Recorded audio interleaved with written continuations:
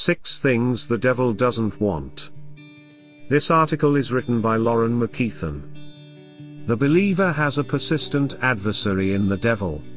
He's the ruler of this world and the force behind the lust of the eyes and the pride of life. As 1 John 2:16 discerned, these desires aren't of the Father, but are of the world. His main desire is for man never to realize the saving grace and forgiveness found in the blood of Jesus Christ. He creates plans of destruction and opposition to the faithful life of the believer.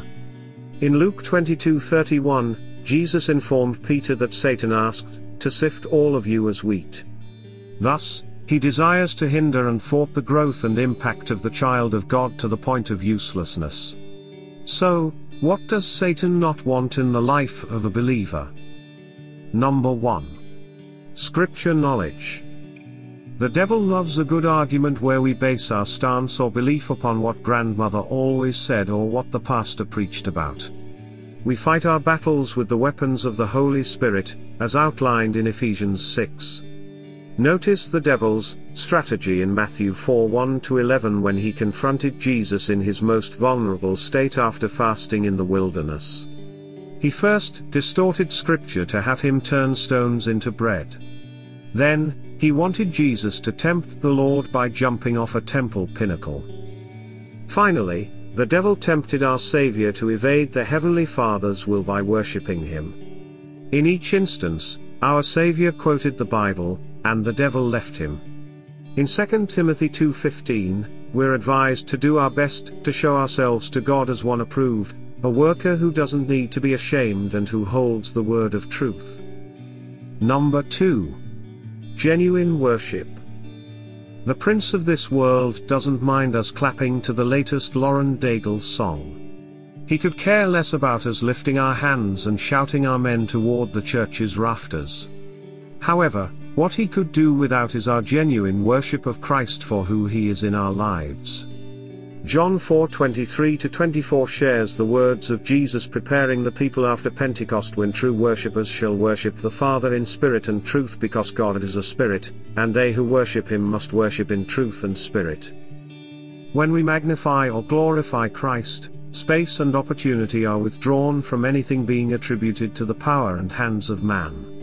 Our worship is built on the warranted thankfulness and gratitude toward glorifying our Savior. What we do and how we do it is by the steering of the Holy Ghost and can't be conjured by man's devices.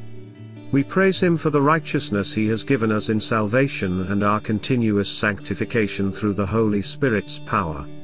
We realized it's the truth because our life before salvation was rooted in manipulated and falsified self-righteousness, which continually failed. The devil celebrates false worship because it's an objectified show restricted to a corporate service and has no bearing on how the person lives their life outside of the church doors.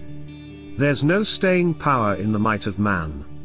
Therefore, our enemy wants us to engage in a manipulated worship powered by the world and man. Number 3. Biblical preaching. The devil isn't concerned over the pastors who preach from the most recent self-help book or pass on the wisdom they gained from the denominational seminar on the rational approach to building up a church. Satan laughs at the jokes from the pulpit with the congregation because they delay the convicting power of the Holy Spirit. He would be happy if every church hour were filled with nonsense instead of what the Bible says. Paul's guidance to Timothy in 2 Timothy 4:2 was to preach the word, whether it's popular among people or wanted by them, and it is still the advice to today's preachers. The devil loves the preacher who doesn't endure sound doctrine, and lets their lust succumb to itching ears.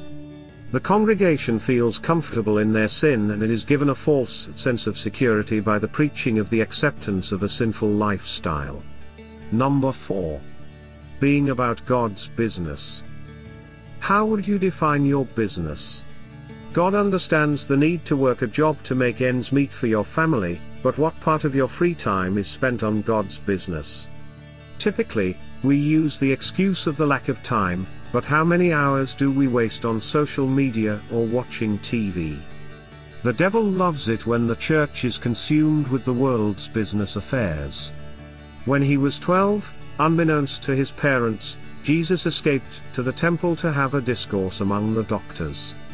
After 3 days, his parents found him. When they asked him why he did this to them, Luke 2:43-49 tells us that he said, "Didn't you know that I must be about my Father's business?" Jesus' entire life was centered around being about his Father's business. His teachings of compassion, love, humility, and rebirth were all part of the Heavenly Father's plan. Most importantly, his sacrifice on the cross as our penalty for sin and resurrection overcoming death was ordered from the start of time.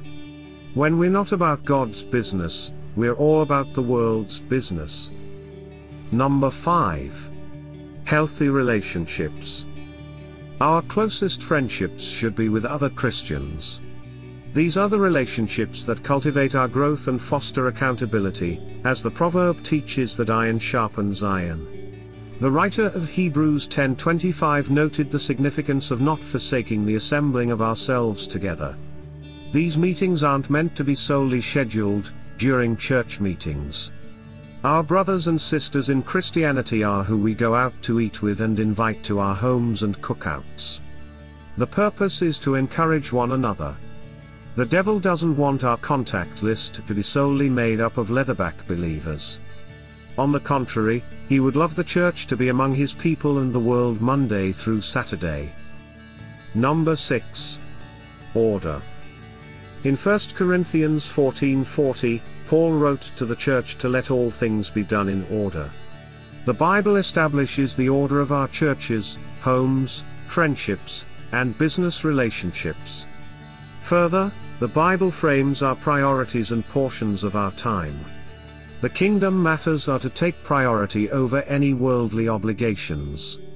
Anything out of order gives room for the devil to work in our lives.